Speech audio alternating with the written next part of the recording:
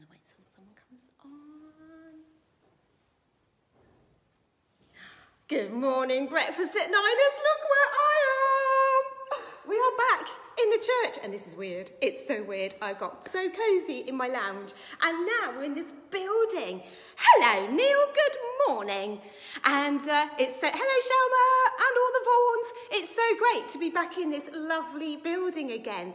And yeah, it's just a sign that things are moving. So it's really great. So, we are starting a brand new series. We're not keeping calm anymore. We've done that. We're all calm. So now we've got Matthew's Messages of Hope. Doesn't that sound lovely? Messages of Hope. I like that. And they are really good. They do really give us hope. Morning, Neil. So, today's theme is... Morning, Andre, you're still eating. Lucky you. What have you got this morning? Toast? What are you eating for breakfast? What are you eating for breakfast? I'm going to be nosy this morning. Tell me what you're munching on and I can get jealous. Hello. So, learn from me is the theme today. I'm learning what your breakfast is. And we can learn, not from Matthew, but from Jesus. And Jesus wants us to know that no matter how busy life gets, eating breakfast and rushing about, if we ask him, he will share he will share our burdens and give us rest. Now then, today's story happens in a marketplace where there's loads of people, okay? There's loads of hustle and bustle, and Jesus is there, ready to talk. So I thought, I've got my shopping bag, and it's not just any shopping bag. Look, anybody like Emmerdale? I've been to David's shop. It's David's shopping bag. It's not just any bag. Anyway, I've been shopping. Boiled egg with avocado on toast. God, you're very posh, aren't you? I just had Cheerios with a banana. Lucky you. Hi, Maz. So, I've been shopping, okay? And I thought this bag is really, I'll put it on. Really heavy. Yeah, it's really heavy, okay? Heavy burdens, get it? So, we're going to play a game with my shopping. Hi, Shirley. And we're going to play Guess the Heaviest Item. Dun, dun, dun. So, you won't believe this, but I have got a tin of Heinz chicken and sweet corn soup and Heinz chicken and mushroom soup. Now, you'd think they weigh the same, wouldn't you? So, which do you think is the heaviest? Do you think it's the chicken and sweet corn? Take a look at that. I got to go that way. Hello, Legita. Hello, Julie. Give me a wave, Julie. Hello. So, do you think the chicken and sweet corn soup is the heaviest, or do you think the chicken and mushroom soup is the heaviest? What do you think? Dun, dun, dun. They both say they weigh 400 grams, but actually they weigh a bit more than that. So which do you think is the heaviest? Now, there's a lag on this, so it's not me like being lazy. There is a lag, so I won't get your things up for a little while. But Janice, what do you think? What's the heaviest? Chicken and sweet corn, chicken and mushroom? Chicken and sweet corn. Chicken and sweet corn? Yes. I don't know, because sweet corn's quite light, isn't it? I mean, it does things. Mushrooms are light too. Oh, mushrooms are light. What do you think, Ed? Chicken and sweet corn. Chicken and sweet corn? Oh, so does Millie says chicken and sweet corn. Who else thinks it's chicken and sweet corn? Sweet corn, Andre? Yeah? You all think chicken and sweet corn? It can't be mushroom. Can't be mushroom. John's on it this morning. Actually, you are right.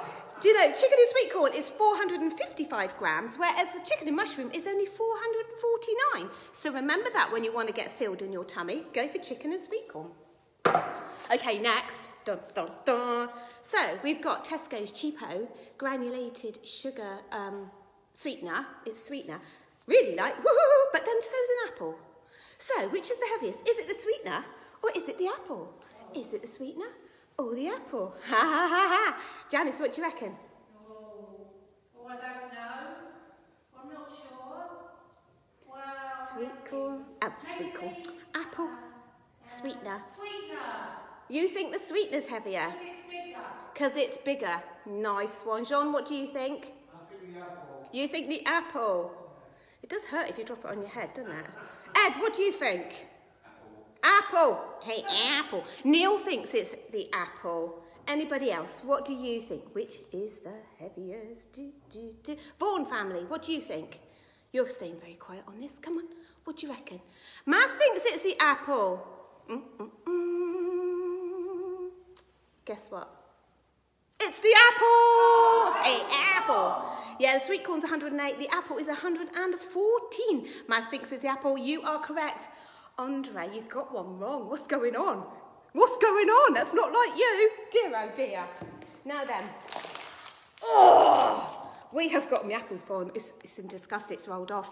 That you said sweet, not Andre. Right, we have got pasta and we have got rice. They're both really heavy, but which is the heaviest? Ed? Rice or pasta? Yeah. Rice. Rice. John? Oh, I think rice too. Rice. Janice? I bet it'll be those two. Rice. Rice is nice. What do you think at home?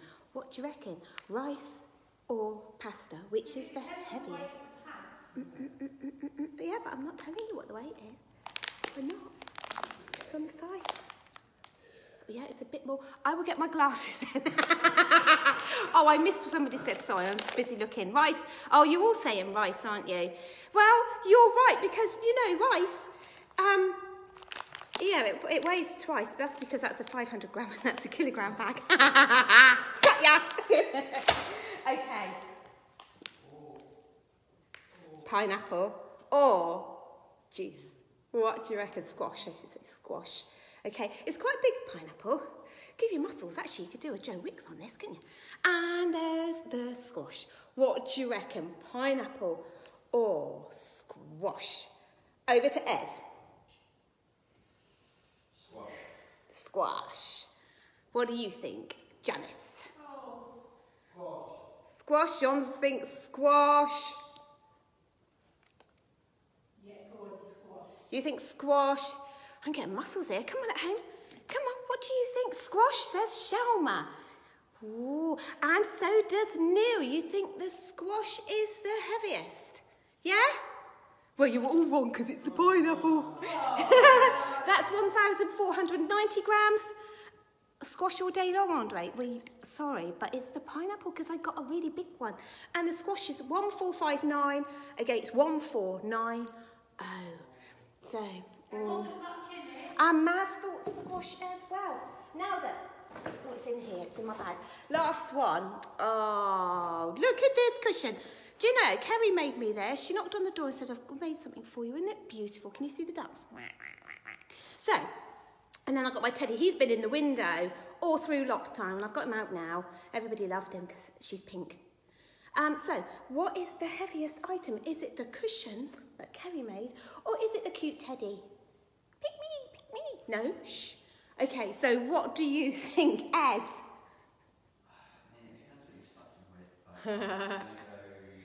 Quite heavy. Teddy? Jean, what do you think? Pillow? Janice? I think the teddy's cute. He is. She is. I keep calling it he. She is cute. Julie says the teddy is the heaviest, and so does Neil. Okay. Julie, you're right! Yes! I bet you're running around that lounge now going, whoa, aren't you? Yeah, Teddy. Teddy is the heaviest. He's 204, and the cushion is 162. Well done. Now, that's a game you can play at home. It's quite a laugh, actually, even, you know, around dinner. Teddy, he looks like he needs to go on a diet. Andre, you're hilarious. Okay. Oh, cushion. Oh, Shelma, sorry. It was very light filling in that, but it's deceiving, isn't it? It's deceiving, yeah. So, do you know, back to, if you've just tuned in, we're starting a new series, Matthew's Messages of Hope. And today's theme is Learn from Me. That's from Jesus, not Matthew. So, do you know, sometimes it can be really hard going, and we can be okay, and then for some strange reason, we can feel really meh. Yeah? Sympathise with that? And we can find it difficult to get through the day. And on those particular days, we need some encouragement. And we can find that encouragement by looking at the Bible and putting our attention on God's word. Don't be afraid, I am with you. is in Genesis 26:24. I'll give you strength is in Psalms 28:7. I'm with you in times of trouble is in Psalms 34:6. And these words of encouragement are just what we need to face these hard days. And reading a bit of scripture and reminding ourselves that God is with us can really, really help. But do you ever have a day when the weight is more than you can handle? Really hard going? Of course you do. We'll all have days like that at the moment, don't we? But it's good to know that when things are more than we can bear, do you know, God is there. He's there with us. And listening to these words that Jesus spoke, come to me, all of you who are weary and carry heavy burdens, and I will give you rest. Take my yoke upon you. Let me teach you, because I am humble and gentle at heart, and you will find rest in your souls. For my yoke is easy to bear, and the burden I give you is light. On those really hard days, Jesus steps in and he lifts our burden, and with him our burdens become lighter. And if you feel a bit meh or heavily burdened this week, then dig deep in your scripture. Go to Matthew 11:28 and read these words and learn from Jesus, because it really does help. Now then, if you go to our website, ready for the song? It's usually a Monday. What's that all about? I don't know. Okay. On Monday morning you feel low. Well, then you need to dig deep in your scripture, don't you? When you wake up, think, how can I get over this? Jesus! Keep him by your side. He's your flexible friend. Ding, ding. So, we're going over to the website, www.christchurchtrebo.org. Sorry, I'm all over the place this morning. It's really weird. So, oh my gosh, you have got to see this, okay? The Pattersons have done the story. But first of all, Neil, I want to say a big thank you to you, because you have been incredible with this building. He has done fix-it, removals, cleaning, dump runs. He has just done loads in this church building this week, and we just want to say a huge thank you to you, Neil. You're amazing. And I got to hear him singing the other day. He was hoovering and singing. It's lovely. Neil, thumbs up. Thank you so much. And he's done this amazing story. You've got to see it, because on his lounge, Neil is dressed as Jesus, of course. Millie is in the crowd, but then next to him is a stormtrooper, and next to that one, I think he called it George. He's the punch dummy, and it's so funny because they're sat on the sofa. Millie's really serious, and Neil's preaching to them as Jesus. You got to see it. Get on there and see it, and you can hear the story as well. And then the craft today. Oh, this is cool. We're making. I've called it Jesus scopes. Can you see what's on the end? Can you see? Look, it's a cross. So when you look through here, you put Jesus in everything. Isn't that great? And it changes your view. You need one of these for a Monday morning, Janice. It will change your view. So this is so easy. You could just get a kitchen roll, or you can, because you're at home, you can use toilet rolls. You can make little ones, or you could have binoculars with double ones on. But you just you can either just colour it in and put stickers on. I've used wrapping paper, and if you like this, it's in Primark, really cheap, really nice. So just cover it in wrapping paper, and then just cut a little cross, and then this, I've just sellotaped it on the end there. And look, clever, isn't it? So make one of those and have fun seeing things in a different way. And then, the game. So, Jesus takes all our burdens upon him. So it's sharing the load. So it's a three-legged activity. So you need to join together, tie your legs with somebody, and then see what activities that you can do. So you can have a bit of fun, like go hang the washing out, or play football, or go for a walk. That would be hilarious. See how you get on being yoked to somebody else. And then there's the usual, there's the questions and a lovely reflection, and there's an activity sheet, and the song today, I'm going to give you a clue. You need 2 of them on Monday morning, 1 for each eye. That's a brilliant idea, Andre. And I was going to say to you, if you do make any, can you take a photo and put them up, not on the Christchurch open page, but put it on our Christchurch group, because I'd love to see you. Even if you have a go at the game and with the yoke tied together, take photos and stick it on there so we can see what you get up to. I'd love to see that. And any of these Jesus scopes, pop them on there, and then I can whip them off and put the pictures on our website, on our gallery at the bottom of Breakfast at 9.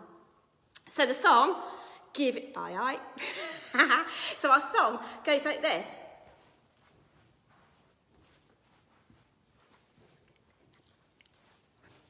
So what is it? What's the song? What's the song? You don't know? You don't know? You spin me right round? My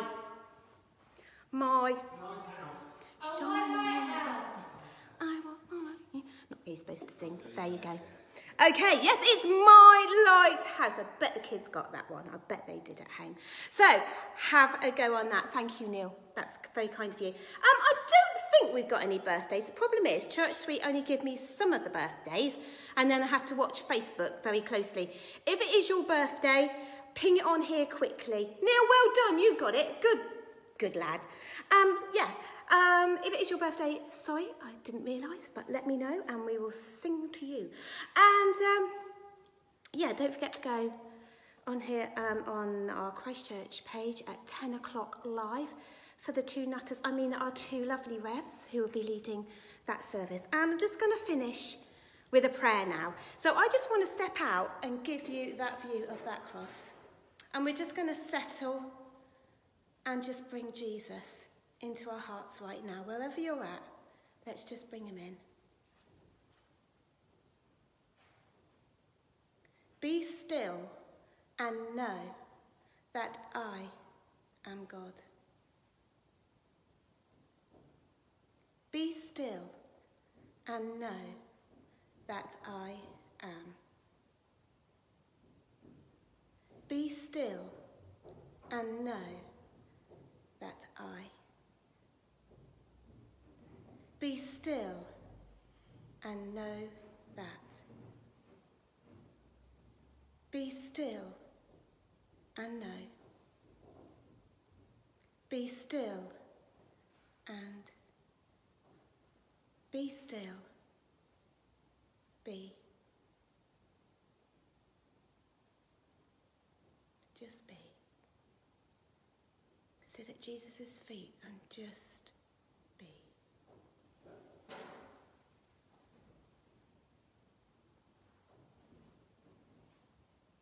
And we thank you that you are always with us, Jesus. Always by our side. However we feel, you are always there, carrying our burdens. We can share our yoke with you, and we thank you that you are our rock. You are our stronghold. You are our shelter. And we can worship you. In Jesus' name we pray. Amen. Julie straight away knew the song. Well done, Julie. That's fantastic. Did you want... Would I be able to do notice if you could move so I don't... I'm moving. I am social distancing. There you go. Good morning. It's good to be here this morning, and I'm here up the front because I've got a notice or two to give you. First of all, a big thank you. I heard from Keith late last night that £2,900 you have given towards paying the interest for the loan. That means the good news is the interest of the loan is paid, and we've got just under £300 towards the next payment, which is a much bigger payment. So thank you.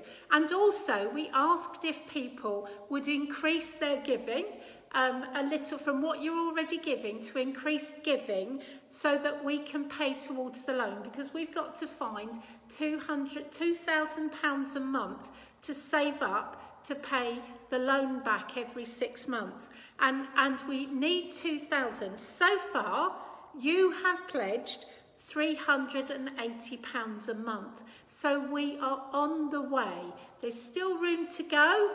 If you would like to help with that, Keith and Sue would love to hear from you.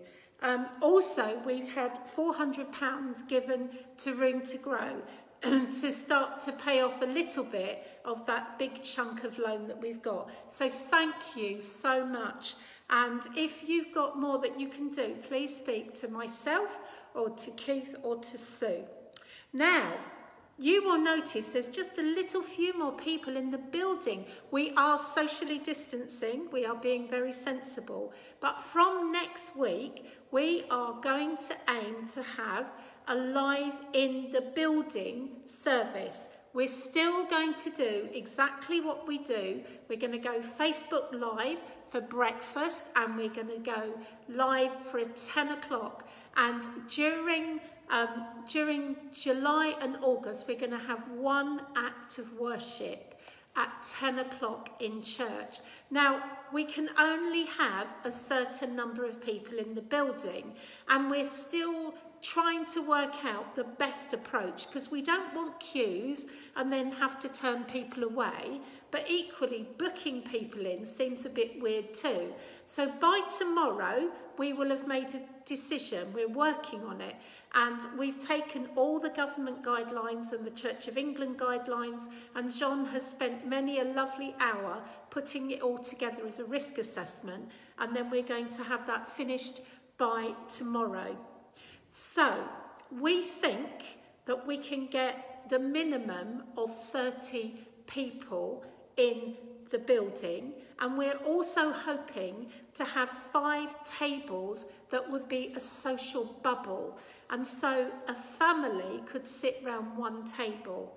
There will be more information coming, but you will all be welcome, room permitting, to be in church. And as I said, everything will still go out on Facebook Live, and we're hoping that by the beginning of September, God willing, COVID being eliminated, that we will be back to 2 services. So that's the news so far. So could you watch on your emails, and could you check out just to be absolutely sure? But we would love to see as many as we can get in the building next week. That would be fantastic. Thank you. And now it's time to say goodbye.